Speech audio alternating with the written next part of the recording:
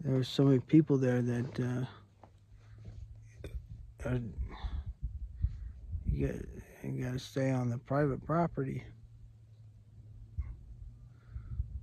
But I'm a little early tonight. They usually don't cross, and probably it's 5:15. So they probably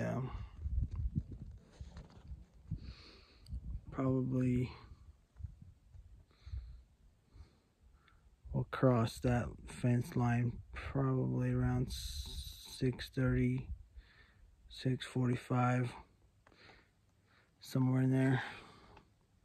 But until then, I just wait and drink some water and eat some snacks. I got some Vienna sausages. I can eat those. I just want to know what time they come over and go feed. I need to know what time that is. You know?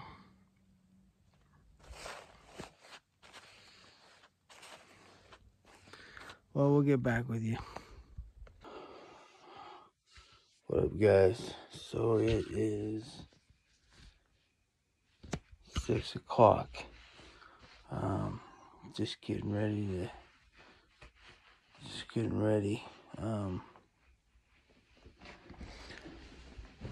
Gotta get down there before it gets too early.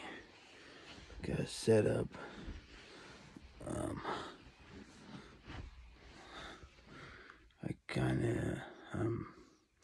I made kind of a blind last night before I left. So just real quick, just debris blind, but yeah.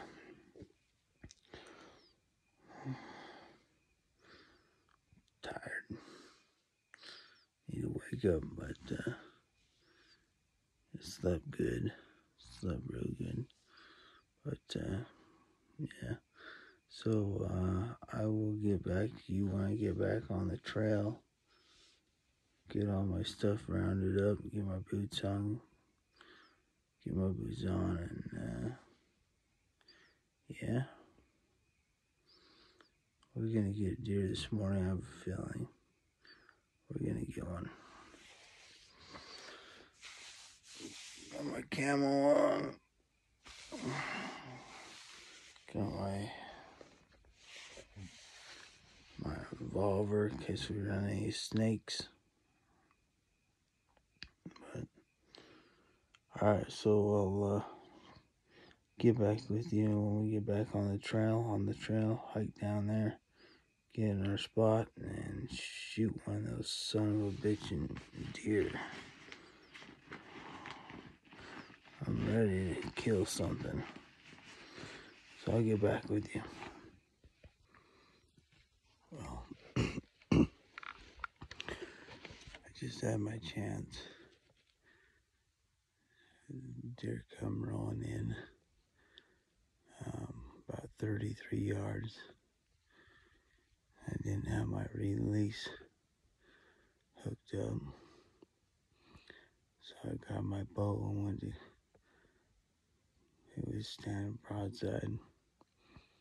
Hooked my release up and looked up and he was gone. But there's a tree line that has pretty good cover that I can come sit at tonight. But the deer are gone from that field now. It's too late. It's 8 o'clock now. Yeah, he was right there, man. If I would have had my release hooked up, I would have had a deer. Damn it.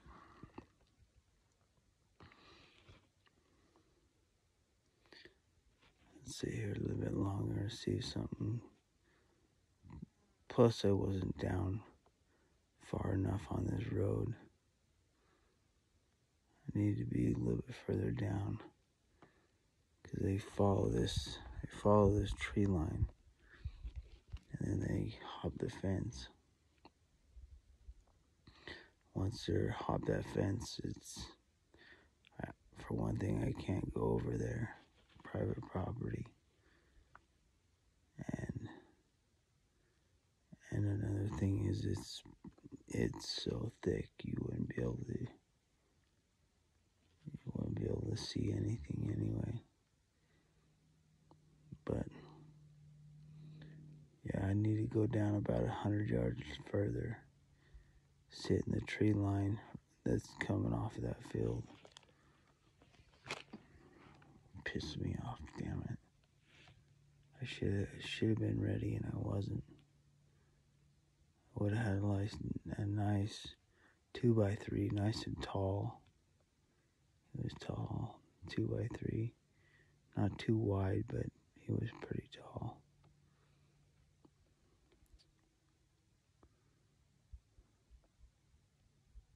Damn it.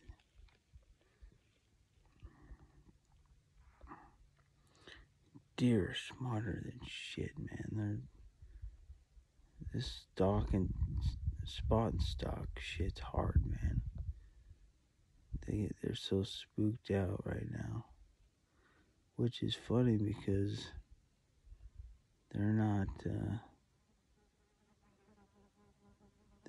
hunted here because it's private property. I don't understand it. I don't get it. But yeah, I just walked down to that field and glassed over that field there. Every one of them gone. All 36 that I counted last night. There was 36 deer out there.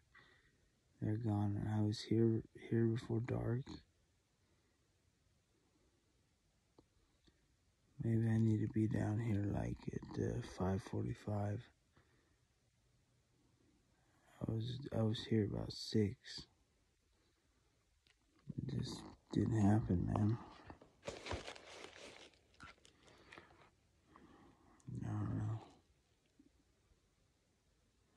I don't know if he winded me or what, but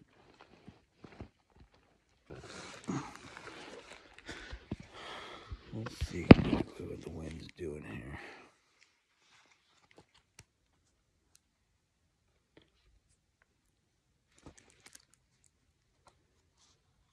Yeah, it's blowing. Got this.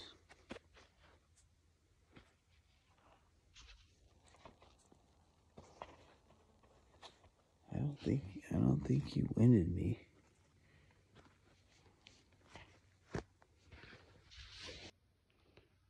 Killick. It's yeah. He winded me. He smelled me. That's why he took off. Wind's blowing right there.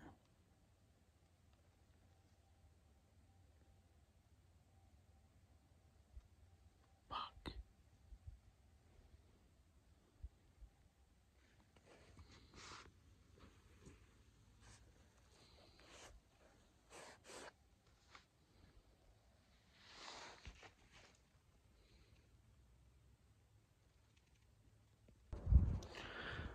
Well, YouTube, so I'm just sitting up here on this, what's up, Mount deer hunting, and I'm just sitting up here on this knoll, just checking out, seeing what time these guys are going to feed and go to water. Got my binoculars on my tripod, but yeah, it's just a waiting game now. That's it.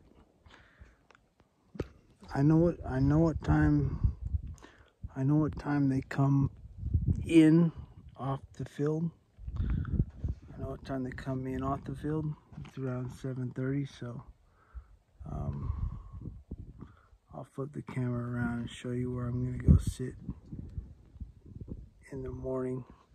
But I want to get a night visual when they come at night. To be honest, I don't feel like hiking. I got up at 4:30 and headed out, and I went up this other canyon right here. I'll show you when I turn the camera around, but yeah, I went up that canyon and there's just people everywhere, and they're freaking everywhere, man.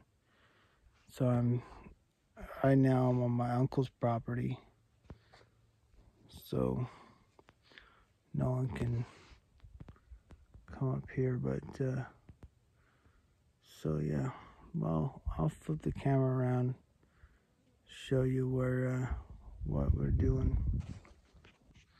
I forgot to tell you, last weekend when I was up here, I was walking down this draw right here, and freaking rattlesnake, 6-shooter. Brought the old revolver. That way I can skin him up and eat him. And you guys ever had rattlesnake? Pretty good. Not too bad. Throw it on the barbecue. It's pretty good.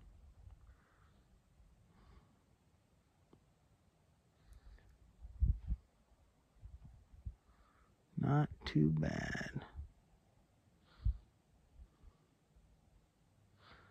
I wish I had my phone scope.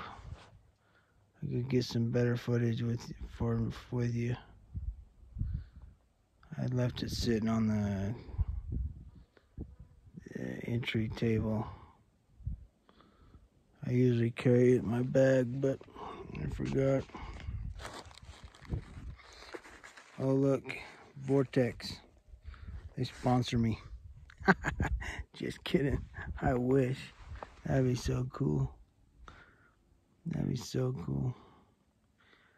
But yesterday I went to the pawn shop to see if they had any .223 ammunition, because everybody's sold out. He had 2 boxes left, so I grabbed those. I started looking at the rifles. Man, he's got a Winchester Model 70.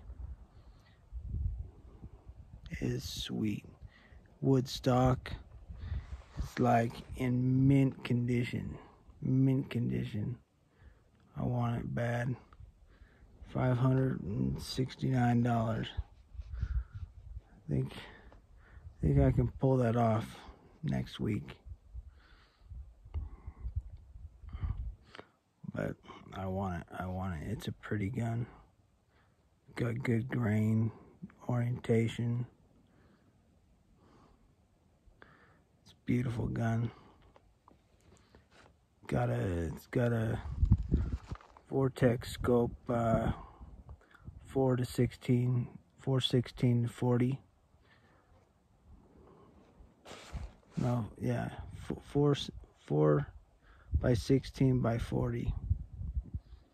So it's got a pretty nice scope on it.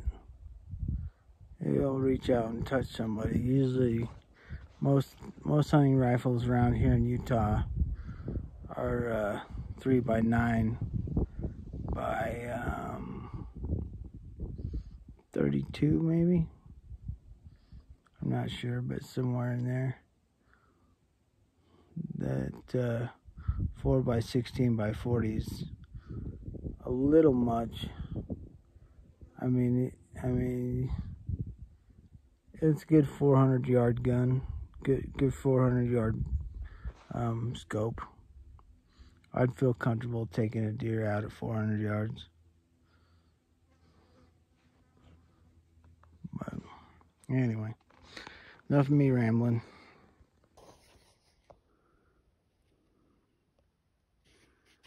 See this tree line right here.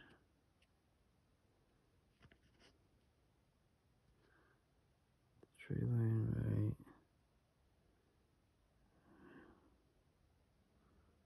Come on, stupid autofocus.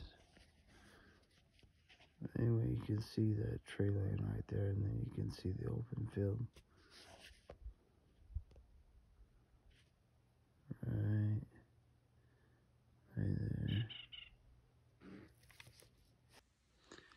Nice gear.